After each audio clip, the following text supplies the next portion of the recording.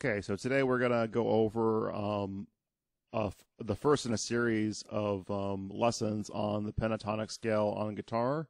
And so what I've shown you here is diagrams of the 5 repeating pentatonic patterns. And this lesson is going to cover pentatonic pattern 1 here, outlined in the blue box.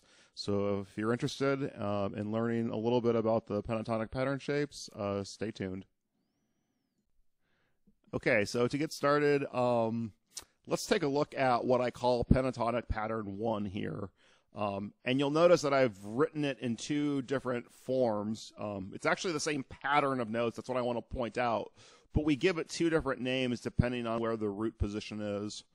So when we have the root here on the low E at the 3rd string, we call this thing the G minor pentatonic because it contains root, flat 3rd of G, 4th, 5th, and flat 7th of G, and then back to root. So that's for a G major. So because we have this flat 3rd, it has that minor tonality to it.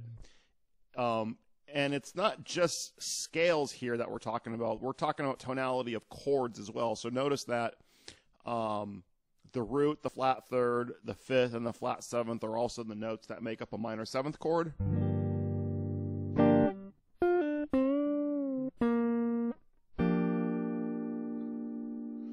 And so because of that, that's really how you can use these patterns. Now, they're not just devices for figuring out how to solo or noodle around on the guitar. They're also sort of instructions on how to build chords.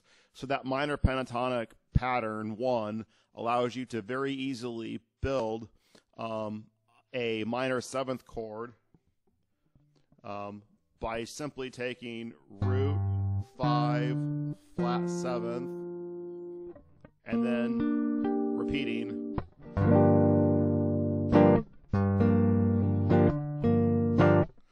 And it's sort of an interesting way to think about how to learn to build chords out of the pentatonic patterns. As I alluded to before, you can also think about this pattern in a major context. And so to do that, we change the root. And so the goal here is to get rid of this flatted 3rd, which is what really builds that minor dissonance or that minor sound in the scale degree. And so we take the root, and now we just call that flat 3rd the root. And when we do that, we get this B major pentatonic pattern.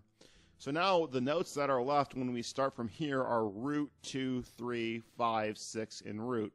And so all those tones are actually in the major scale, and the only tones that we've left out here are the 4th and the 7th. And so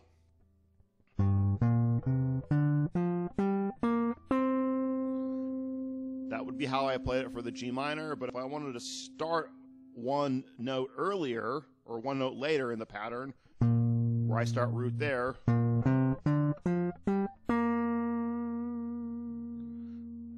now I'm landing and resolving on that major.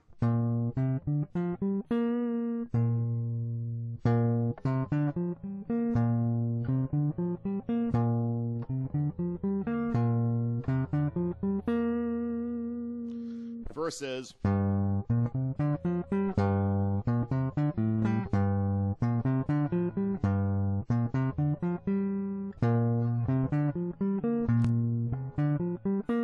so I can really use that same pattern in just different contexts. If I'm going to be playing something very bluesy or very minory, I'm going to probably try to think about this pattern in the minor pentatonic pattern, where the root starts at the 1st note on the low E. If the root is the 2nd note in the pattern on the low E, it becomes the major pattern. And so that's how these things work, and they're related. And next I'm going to show you guys how you can actually take this major pentatonic scale and now learn the major scale around this pattern. And so learning the major scale around this pattern is going to be important, because once you've learned all 5 of the pentatonic patterns, it means you're going to know how to play that pentatonic pattern up and down the neck, both in a minor or major context, and you're going to get the major scale for free up and down the neck. And so that's something that can be really useful to develop the ability to play up and down the neck with confidence. Okay, so here is what I just mentioned is how to go from the major pentatonic pattern in the middle to the major scale, which I show at the bottom.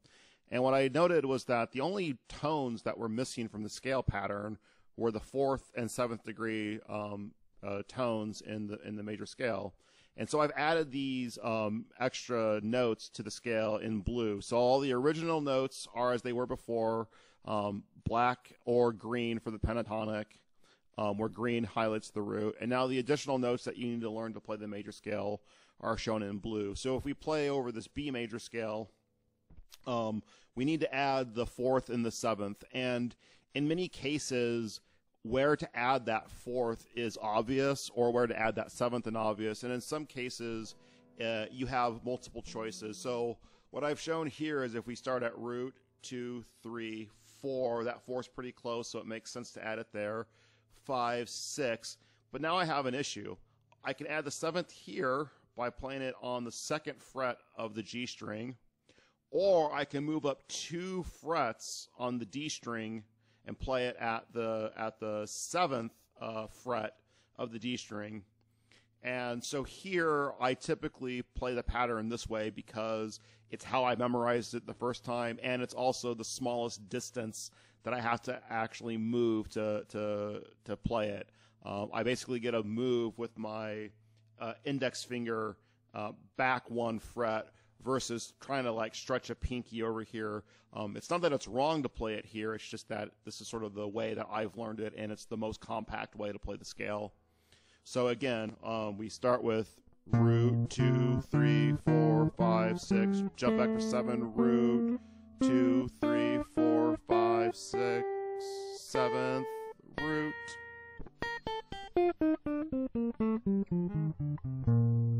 And then, of course, if we start with our low root here, if we move backwards, we have the other tones that would complete the pentatonic pattern. So here it would be root 7, 6 going backwards.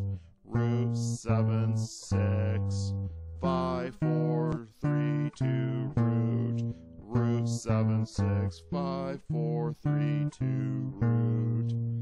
And so having these patterns memorized for the pentatonic patterns will allow you to play up and down the neck and be able to improvise in a variety of regions. It will allow you to build chords in a number of regions.